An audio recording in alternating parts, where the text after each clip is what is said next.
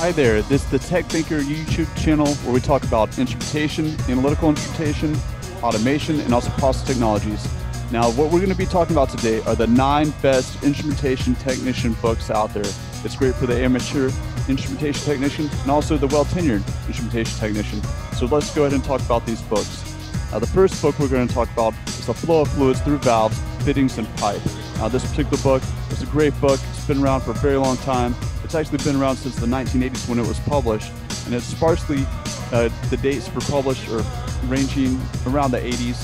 I think that's the initial date, but nevertheless, this particular book has very great information about flow of fluids, the physics of the fluids taking place within these valves, also calculations and formulas, just really good information and very, very specific details regarding unit-to-unit conversions and etc. Great book. It's been around forever, and it's a have-to-have book that people keep on their shelves throughout their lifetime. This next book here, there's actually 4 of them that I'm going to be showing. It's the NCCR Instrumentation Level 1, Level 2, Level 3, and Level 4. Now these books are sectionized. They actually have a whole bunch of data in them, ranging from gaskets, lubricants, here's the Level 2, instrumentation pipe fitting, DCS, here's the Level 3, transmitters, very specific information regarding Ohm's law, also calculating resistors in series, calculating resistors in parallel. This is Level 4. Just combination circuits and how to calculate capacitance in series and in parallel and etc. I mean, it's just a lot of detailed information. These 4 NCCR instrumentation books, the Level 1, the Level 2, Level 3, and Level 4, I highly recommend them, and you can keep them forever. Just like the crane manual I showed you, the very first red book I showed you out of the 9 books. These are just some amazing books. We're going to move on to the next book here. We have the Dewey's Instrumentation Troubleshooting Handbook. Another great book. It was published back in 2001. It's pocket size. You can put in your breast pocket, back pocket, or you just carry it around in your little pack.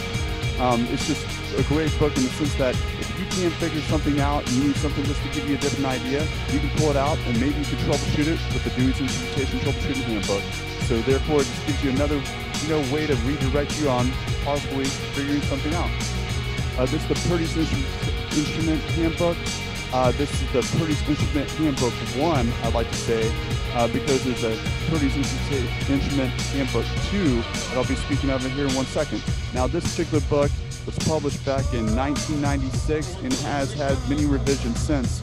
It's a great book. Once again, it has calculations for dry, wet leg on your transmitter, dip leg.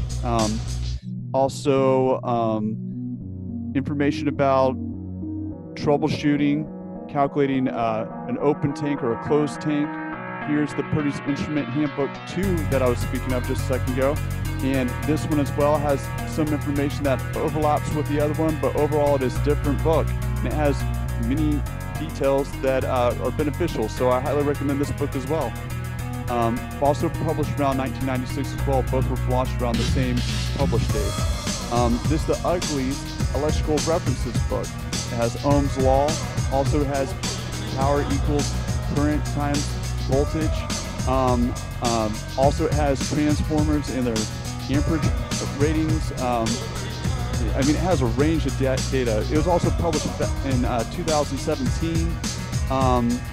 It's a really great book. It's pocket size. Once again, all these books, the last 4 books I've shown you, the Dewey's Instrument Troubleshooting Handbook, the Purdy's Instrument Handbook 1, Purdy's Instrument Handbook 2, and this Uglies Electrical References book, all are pocket size, are very small, and very handy to have on hand.